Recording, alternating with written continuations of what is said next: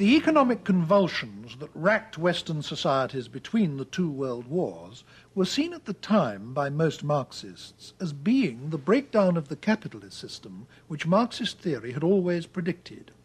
However, whereas according to the theory this was supposed to lead to communism, in not one single such Western society did communist regimes emerge.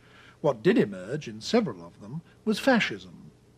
Some Marxists were disillusioned by this to the point of abandoning Marxism.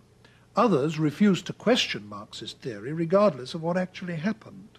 But there were many in between, people who remained or wanted to remain Marxists, but who felt that Marxism would have to be seriously re-examined if it was to continue to remain credible. One such group of people came together in Frankfurt in the late 1920s and have come to be known since as the Frankfurt School. Actually, they didn't stay in Frankfurt long, but the name has stuck. They left Germany in the early 1930s, in the period just before and after the Nazis came to power, and by the mid-30s the key figures had all settled in the United States. These, to mention three, were Adorno, a man who seemed equally at home in philosophy, sociology and music, Horkheimer, a philosopher come sociologist, less brilliant than Adorno but perhaps more solid, and the one who has turned out in the end to be the most famous and influential of them all, the political theorist Herbert Marcuse. Their influence grew slowly, but grew nevertheless over a long period and reached a spectacular peak in the 1960s. Many things contributed to this. One was the powerful revisionist movement among Marxist in communist countries throughout Eastern Europe, culminating in the Prague Spring of 1968. This put the Frankfurt School in line for the first time with real-life developments inside the communist world. Another, obviously related, was the tremendous revival of interest in Marxism among people in the West, especially educated young people. This also culminated in 1968, the year which saw the high point of student violence all over Europe and the United States, and looked for a moment in Paris as if it might even come close to genuine revolution. The would-be revolutionaries of that day proclaimed one man more than others as their political mentor, and that was Marcuse. They painted the walls with phrases from his books in order to make it known to the world that they were going to turn his ideas into reality. And although the revolution didn't materialize, during the decades since then, the ideas of Marcuse and the Frankfurt School have come to dominate some of the social science departments in various countries in Europe, and through them to have a continued and very important influence on the young. Professor Marcuse, why should it have been to your writings that the revolutionary student movements of the 1960s and early 70s turned? Well, I was not the mentor of the student activists of the 60s and early 70s.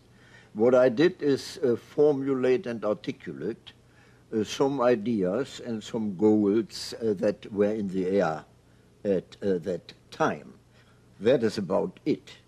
The student generation that became active in these years did not need a father figure or a grandfather figure in order to lead them to protest against a society which revealed daily its inequality, injustice, cruelty, and its general destructiveness. They could experience that. They saw it before their own eyes. As features of the society, I only mention the heritage of fascism. Fascism was militarily defeated. The potential for a repetition was still there. I would like to mention racism, sexism, the general insecurity, the pollution of the environment, the degradation of education, the degradation of work, and so on and so on.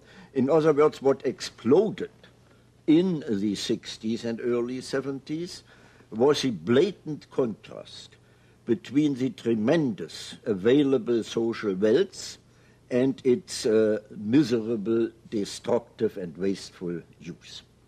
And I think one might add, I mean, whether one agrees with your view on any or all of these matters or not, that the prevailing orthodoxies in philosophy in the colleges and universities throughout the West at this time simply didn't deal with these questions at all, did they? Certainly analytic philosophy didn't, positivism didn't, and so on. They did not. And we in Frankfurt and later in the United States could not conceive of any authentic philosophy which did not in one way or the other reflect the human condition in its concrete situation, the social and political situation, and so on and so on. For us, philosophy has always been, to a great extent, social and political philosophy ever since Plato. Yeah. Of course, philosophy has been of enormous importance to you throughout your life. In fact, Yes. you've spent your life as a university teacher, lecturer, academic, writer of books, and so on. Mm-hmm.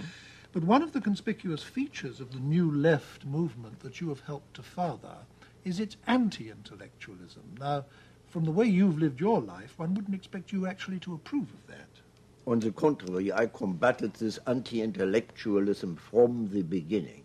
The reason for this anti-intellectualism are, in my view, the isolation of the student movement from the working class and the apparent impossibility of any spectacular political action. This led gradually to some kind of, well, let me say inferiority complex, some kind of self-inflicted masochism, which found expression, among other things, in this contempt for intellectuals because they are only intellectuals and don't achieve anything in reality. I must say it's of unique interest to hear criticisms of the New Left from you, of all people. While we're on this subject, what other important defects do you think that the New Left movement has developed as it has gone along? Well, I would mention perhaps as a main defect the unrealistic language and in many cases the totally unrealistic strategy among the New Left, by no means general, but very definitely among the New Left. The refusal to recognize that we are not in a revolutionary situation in the advanced industrial countries, that we are not even in a pre-revolutionary situation, and that the strategy has to be adapted to this situation. Secondly, among the New Left, again, that does by no means refer to all of the groups, among the New Left, the refusal to re-examine and to develop Marxian categories, to make a fetish out of Marxist theory, to treat the Marxian concepts as reified, objectified categories in order instead of becoming conscious finally of the fact that these are historical and dialectical concepts which cannot simply be transmitted, which have to be re-examined in accordance with the changes in the society itself. I must say it's enormously refreshing to hear these words from your lips. I mean, it shows that you are still thinking afresh when people who regard themselves as followers of yours and are young enough to be your grandchildren have stopped thinking in some cases. But now you've brought us to what was really the guts of the Frankfurt School itself as it started, when you started talking about the re-examination of Marxist concepts.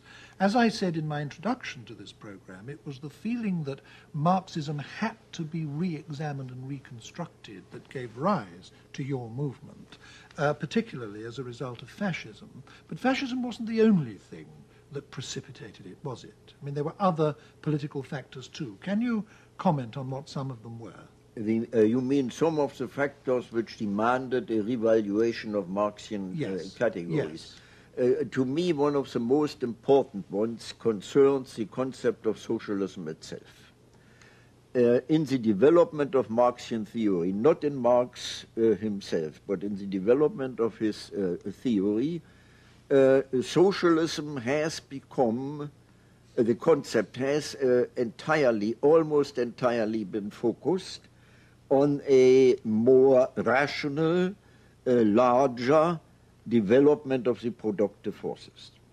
on an ever higher productivity of labor, on a more rational distribution of the project, instead of stressing that a socialist society, as Marx envisaged it, at least the younger Marx envisaged it, was a society qualitatively different from all preceding societies. Now, in what way qualitatively different?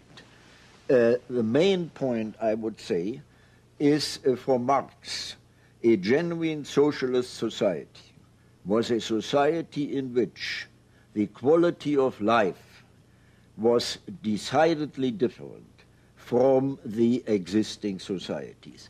Meaning, in a genuine socialist society, labor, full-time alienated labor, would no longer be the measure of wealth and value.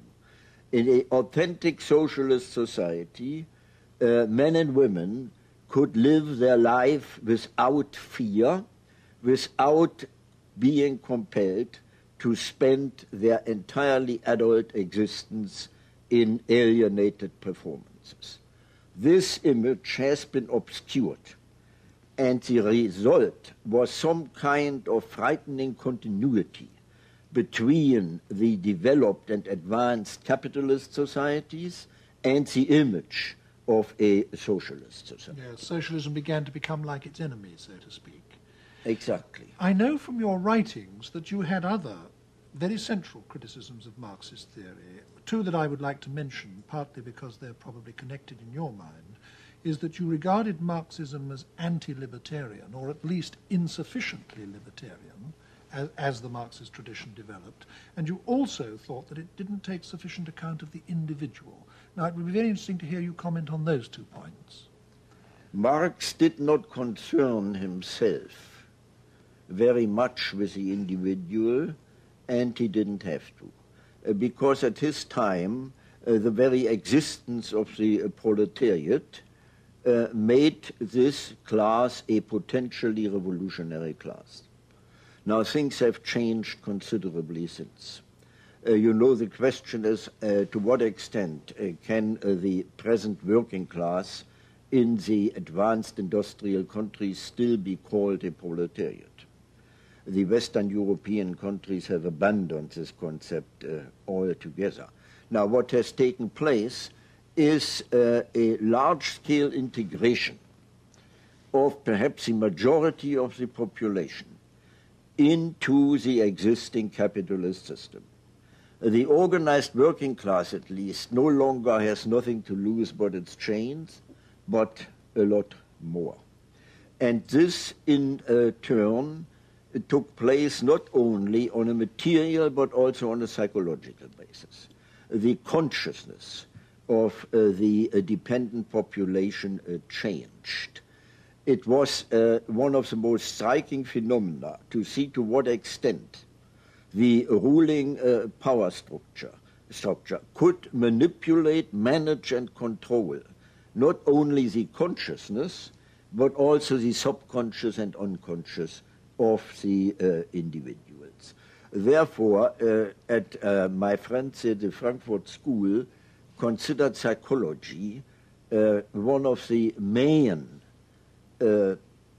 branches of knowledge that had to be integrated with Marxian theory.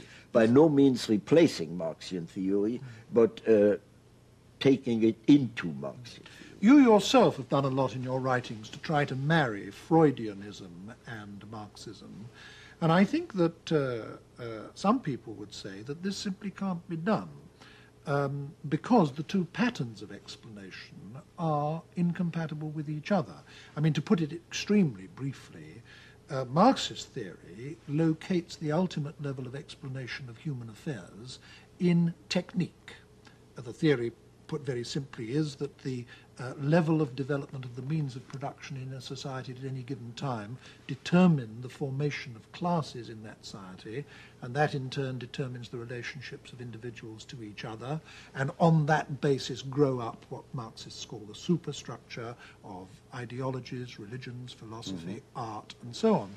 Now, according to Freud, something entirely different is the ultimate explanation of human behavior. The ultimate explanation, according to him, lies in the repressed contents of the unconscious, our unconscious wishes, fantasies, fears, feelings, and so on, which are repressed as a result of distortions in our earliest relationships, above all with our parents.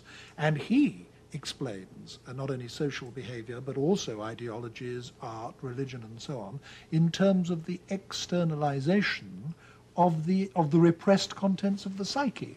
Now, these are two entirely different kinds of explanation of the same set of phenomena. How can you possibly marry the two into a single theory? I think they can easily be married, and it may well be a very happy marriage. I think there are two extremely different interpretations of two different levels of the same whole, the same totality. The primary drives, the unconscious primary drives, which Freud stipulated, namely erotic energy and destructive energy, eros and thanatos, develop within a specific given social framework, which in one way or the other regulates the manifestation of these primary drives. Now, the social impact goes even further than that. According to Freud, the more intense the repression in a society, the more what happened is a mobilization of surplus aggressiveness against this repression. Now, since, again according to Freud, repression is bound to increase with the progress of civilization, at the same time and parallel to it, aggressive energy, surplus aggressiveness, is going to be mobilized and is going to be released. In other words, with the progress of civilization, we will have a progress in destructiveness. And it seems to me no hypothesis can better explain what happens today than that one. I think the following thought will occur to some people listening to our discussion up to this point. You have catalogued a very formidable list of defects in Marxist theory and prediction. The failure to predict the future success of capitalism, the anti-libertarian element in Marxism, the absence of any theory or attitude to the individual. You've also talked about other entirely new theories like Freudianism, which came on the scene after Marx and therefore couldn't have been accommodated by Marx in his outlook. A lot of people will say, well, since you were so conscious of this enormous range of defects in Marxism, why did you want to remain Marxists? I mean, why try to hang on to a discredited or falsified theory? Why not try to liberate your thought categories from that altogether and actually look at reality afresh? Easy answer, because I do not believe that the theory as such has been falsified. What has happened is that some of the concepts of Marxian theory, as I said before, will have to be re-examined. But this is not something from outside brought into Marxist theory. That is something Marxist theory itself, as a historical theory, demands. Now, it is relatively easy for me to enumerate, to give you a catalogue of the decisive concepts of Marx which have been corroborated in the development of capitalism.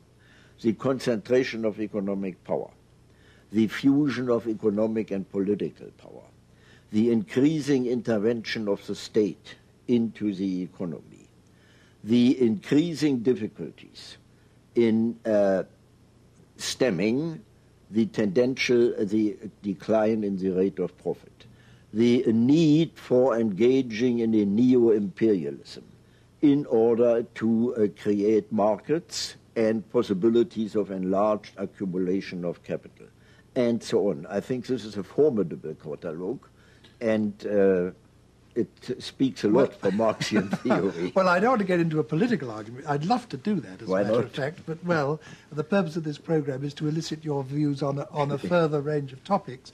But I can't let what you've said just pass like that. I mean, to take only the first two of your list, you said that there's been increasing concentration of economic power, but surely through the invention of the joint stock company, the ownership of capital has been more widely dispersed than ever before. You talk about the convergence of economic and political power. I would say yes, but what has happened in the West, at least, is that the decisive control over the economy has passed into the hands of elected politicians, who in the democracies are directly elected by the mass of the people, and they take the basic economic decisions in the society.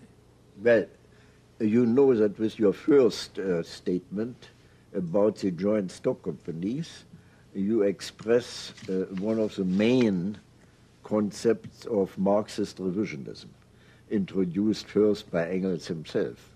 They considered the joint stock companies with a dispersed ownership already as pre-forms of a socialist society. Now we know today that this is obviously wrong, and you will not maintain that, for example, in the great multinational corporations, the stockholders control the policy, national and global, of these corporations. It is not the ownership alone that matters, but the control of the productive forces, which is decisive. As far as the state is concerned and the role of the politicians, do you believe that the politicians make their decisions entirely by themselves as free individuals, or isn't there some kind of link between the policy makers and the great economic powers in the society? Well, the politicians certainly aren't dominated by the great economic powers. But anyway, I think I will have to let that pass reluctantly and get back to the Frankfurt School. We've talked in general terms about the Frankfurt School. Mm-hmm. I mentioned two or three of the individuals in my opening remarks, but I think it would be especially interesting to hear just a word from you about who the main individuals were and what they were like, because after all, they were your close friends and associates. Well, Horkheimer was the director of the institute. He was not only a thoroughly trained and knowledgeable philosopher and sociologist, but also in a strange sense, a financial wizard who could take care very well of the material basis, as it were, of the institute, not only in Germany, but also afterwards in the United States. A brilliant man, and nothing that was written in the periodical of the institute and afterwards was written without previous discussion with him and with the other collaborators at the institute. Adorno, a genius. I have to call him a genius, because I have never seen anyone who was, as you already mentioned, so equally well at home in philosophy, sociology, psychology, music, whatever it may be. It was absolutely amazing. He, when he talked, it could be printed without any change. It was perfectly ready for print. Then are those who are unjustly neglected or forgotten. Leo Lowenthal, the literary critic of the Institute, Franz Neumann, a brilliant legal philosopher, Otto Kirchheimer, equally well familiar in legal philosophy, Frederick Pollock, and especially Hendrik Grossmann, the most orthodox of all Marxist economists I have ever met. He predicted the collapse of capitalism for a very specific year he gave. In the meantime, it turned out it wasn't quite correct. Like the medieval churchmen predicting the end of the exactly, world. Yes. Exactly. Yeah. And Pollock, who after all wrote, I think, the first article, in which he tried to argue that there are no compelling internal reasons why capitalism should collapse. Now, one of the things that you all as a group pioneered in the perhaps late 20s and certainly early 30s was the shift of interest in Marxist studies back from the works of the mature Marx to the works of the earlier Marx, the things he wrote when he was more directly under the influence of Hegel. And one of the many things I think that came out of that, which has been of continuing influence ever since, is an interest in the notion of alienation. I think alienation in its modern sense was coined by Hegel, taken up and given a new significance by Marx, and then almost, you can say, fell out of Western thought for nearly 100 years. And you, plural, were instrumental in bringing it back, weren't you? It would be very interesting to hear your comments on the importance of this idea. Well, that's a very complicated story. According to Marx, alienation was a socio-economic concept. And it meant, basically, this is a very brutal abbreviation, that under capitalism, men and women could not, in their work, fulfill their own individual humane faculties and needs. That this was due to the capitalist mode of production itself, and could only be remedied by radically changing this mode of production. Now today, the concept of alienation has been expanded and extended to such an extent that this original content is almost entirely lost. An extension all too easy, which I consider not only premature, but also wrong, because, for example, not every kind of trouble or problem someone has with his girlfriend or a boyfriend is necessarily due to the capitalist mode of production. In other words, you think that the idea has been trivialized. Trivialized, and it very needs to be restored. Yes, and that it's in its original significance, it is of fundamental importance. Fundamental importance. Yes, yes. We've talked up to this point in our discussion in rather negative terms. We've talked about what the Frankfurt School was against. We've talked about its critique of Marxism and, at least by implication, its critique of the capitalist system. What was its positive contribution? Well, I would say, to start with the easiest one, one of its decisive positive contributions was a prediction of fascism long before it actually happened. Secondly, what Horkheimer himself considered as a distinguishing characteristic, the interdisciplinary approach to the great social and political problems of the time, cutting across the academic division of labor, applying sociology, psychology, philosophy to the understanding and developing of the problems of the time.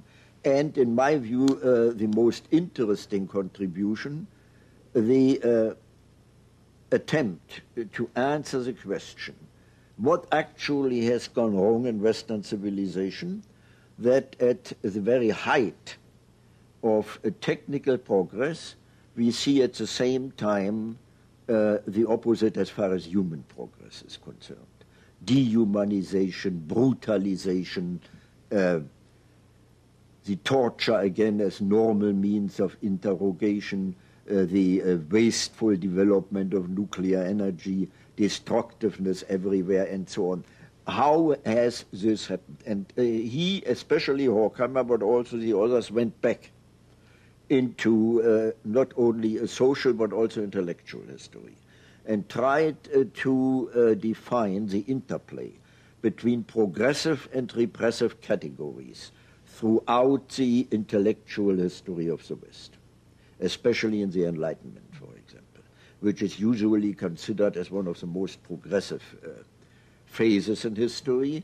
And the Frankfurt School pointed out to what extent this apparently perfectly clear progressiveness, this liberating tendency, was at the same time tied up with regressive and repressive tendencies. This picture that you paint of a group of Marxists almost obsessed with the question, what has gone wrong, suggests to me a politics of disillusionment. I mean, there seems to be an aura about it of disappointed hopes, disappointment with a Marxist theory, disappointment perhaps even with the working class itself for failing to be an effective instrument of revolution. Was there something disappointed or disillusioned or pessimistic at the center of your approach in those days? Well, if a disappointment means, as you formulated, disappointment with the working class, I would decidedly reject it. None of us has a right to blame the working class for what it is doing or what it is not doing. So this kind of disappointment, certainly not. There was indeed another disappointment, and that seems to me a very objective attitude. I mentioned it before, namely that the incredible social wealth that had been assembled in Western civilization, and mainly as the achievement of capitalism, was increasingly used for destroying rather than constructing a more decent and humane society. If you call that disappointment, yes, but I think it's a very justified and objective disappointment. And you saw your central task as being an investigation of the reasons as to why that was exactly. So. How had it come about? So the essential enterprise of the Frankfurt School was a critical one. Definitely. Yes. Therefore, the term critical theory today yes.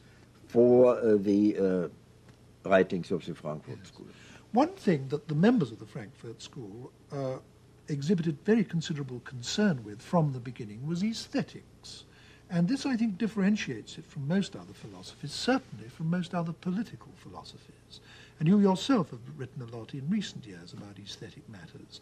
Why did you and your colleagues always regard aesthetics as so important? Well, I believe, and it was Adorno who is to whom I'm closest in this respect, I believe that in art, literature, and music, insights and truth are expressed which cannot be communicated in ordinary language, let's say in prose for brevity's sake, and that with these truths, images, the image of an entirely new dimension is opened, which is either repressed or tabooed in reality.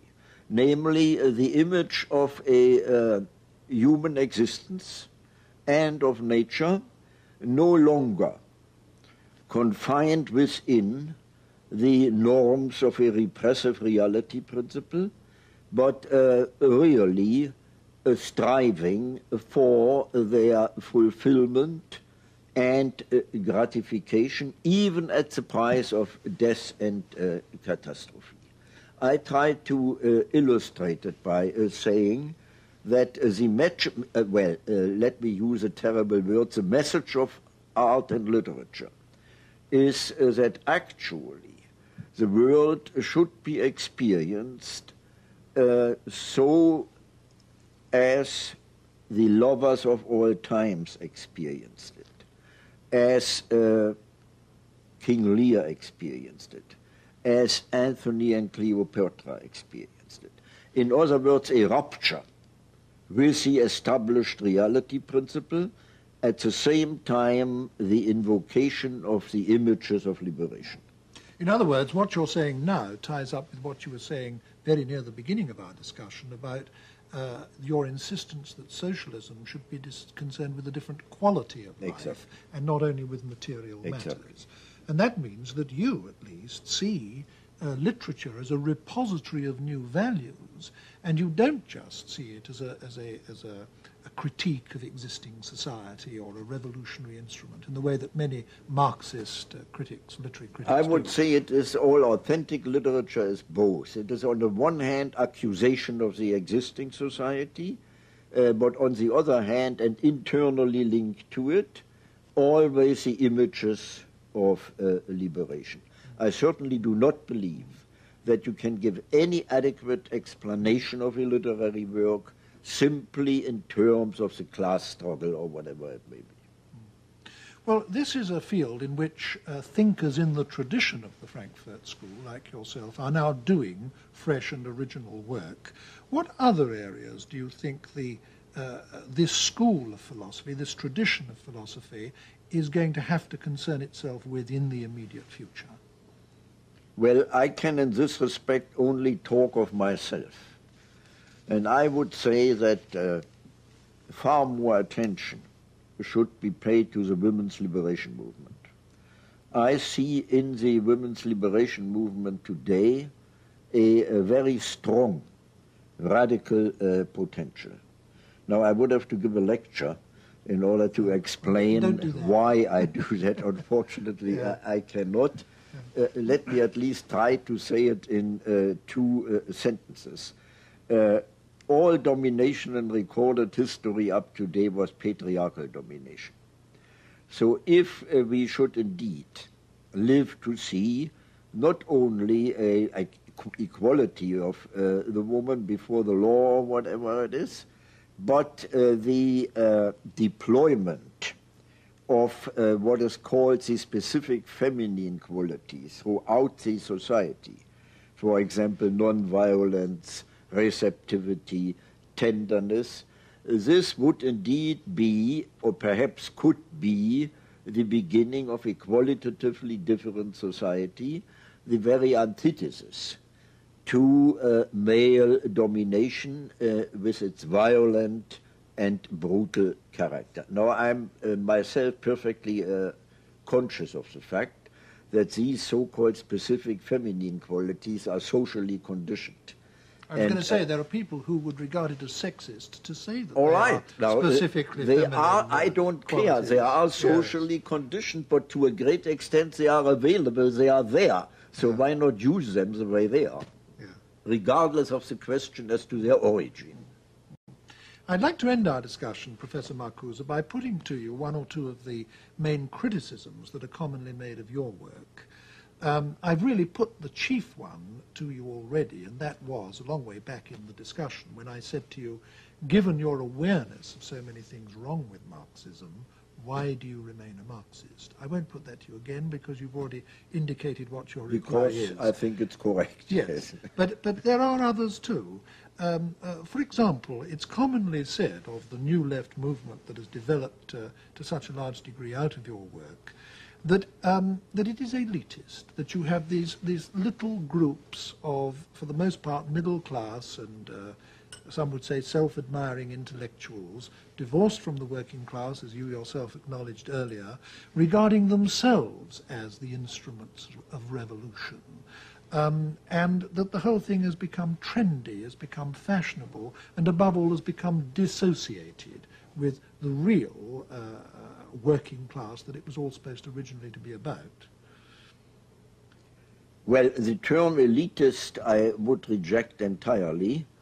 I think it is another expression of the self-inflicted masochism among the new left. It isn't an elitism. What we have are simply groups, which I would like to call catalyst groups, which, because of the privilege of their education and training, indeed develop intelligence, theory, as remote from the material process of production. That cannot be remedied by any dictum. This can be remedied only in the process of change itself. Now, I have never maintained that these catalyst groups could ever replace the working class as subjects and agents of the revolution. They are educational groups, mainly political, but not only political education. Their main task is the development of consciousness, trying to counteract the management and control of consciousness by the established power structure, and so on. But they are certainly not a substitute for the working class itself. Now, the second point you brought up, the language. To a great extent, now, I this agree. was, if I may stop you here, Professor Marcuse, this was something I said to you before we went on the air to tape this program. So let me say it again so that the viewers will know. This was something that I was saying in criticism of you when we were talking earlier. What I said then, and I'll repeat it now, is that I think something that may sound like a trivial criticism, but is not trivial, is that so many of the writings of the Frankfurt School are in fact very, very difficult to read. Worse than that, they're turgid, sometimes unintelligible. I exempt, and I do it sincerely, yours from this. Your writings they're bad enough. But your writings, Adorno, for example. Earlier in this discussion, you described Adorno as a genius. Now, I find some Adorno literally unreadable. Now, that seems to me to constitute an enormous barrier between the ideas you were trying to disseminate and the public you were trying to disseminate them to. And this is a serious criticism. And if anything, it's made greater by the fact that other alternative philosophies are often expounded by writers who are very good writers. For example, in the analytic tradition, there is almost a tradition of wit and verve. I mean, Bertrand Russell won the Nobel Prize for Literature. So, incidentally, did Jean-Paul Sartre, probably the leading exponent of existentialism. So when one reads existentialism or analytic philosophy... You concealed Heidegger. Well, I deliberately didn't mention Heidegger because he doesn't fit my thesis. Exactly. But nevertheless, I think it is fair to say that the writings of the Frankfurt School as a whole are extraordinarily turgid. Now, why was that? Why is it? Well, to a great extent, to some extent, I agree with you. And I confess that there are many things in Adorno I don't understand. I want at least to say one word about his justification. It was that ordinary language, ordinary prose, even a little sophisticated one, has been so much permeated by the establishment, by the express so much the controls and the manipulation of the individual by the power structure, that already in the language you use, you have to indicate the rupture with conformity. Therefore, the attempt to convey this rupture already in the syntax, in the grammar, in the vocabulary, whatever it may be. Now, whether or not that is acceptable, I don't know. The only thing I would say, there's an equally great danger in premature popularization of the terribly complex problems we face today. We've reached the end of our discussion now, Professor Marcuse, but to close, I would like to put a personal question to you, and I do it because you've had an experience in life which must have happened to remarkably few human beings in history. You spent almost a whole lifetime as an academic, known to a comparatively small circle, your pupils, the readership of the rather specialized readership of your books and articles. And then suddenly, when you were literally nearly 70, you became, almost overnight, one is tempted to say, a world figure. Now, this is an astonishing thing to happen to anyone. What was it like to have it happen to you? Well, on the one hand, I enjoyed it tremendously. On the other hand, I found it somehow not deserved. And I may end, if this is the end, on a rather impertinent note. No, it isn't so impertinent. I always said, when I was asked how is that possible, I said, I appear only as such a figure because the others are still more stupid than I am. But no one could ever have expected it, and I suppose you never expected it, did you? No, I certainly didn't. Well, thank you very much, Professor Marcuse.